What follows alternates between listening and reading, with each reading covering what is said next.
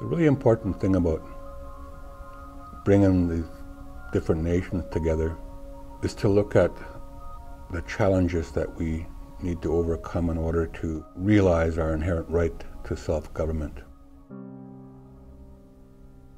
What I would take away is an acknowledgement that we're all trying and striving for the same thing.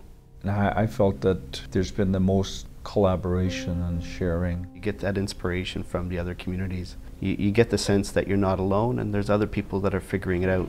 You could feel the interest as people began to realize that their experience was transferable and interesting to others.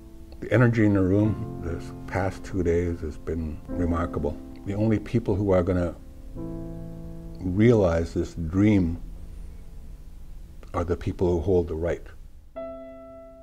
So I think it's really important to become aware of the fact that First Nations across the country have value systems that are deep-seated in their culture. It's also very disturbing to see how these people have been and are today oppressed by the Canadian legal systems. What do our people need to know about transitional government? People need to know where we're coming out of. This Indian Act governance that we were trying to make work for ourselves, this never worked. And that's what this transitional governance is all about, is trying to get out of that. You need to ensure that your people know what that means. We are of a strong people and a capable people. This has been the dream of our people for now going on 8 generations.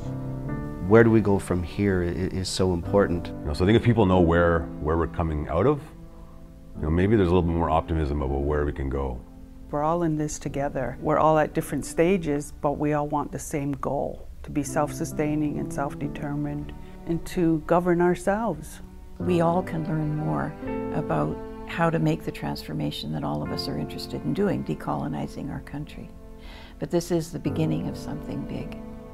What we should effectively end up with is a transitional governance model that all First Nations can use across the country. The way I see this, it's about completing Confederation. We came into Confederation as wards of the Crown, and we complete Confederation in this new nation-to-nation-to-nation relationship as, first of all, full citizens of our own nation and of Canada. And when I think about that, I look at it in the context of completing Confederation, which will create the Canada that should have always been. That's why this is important.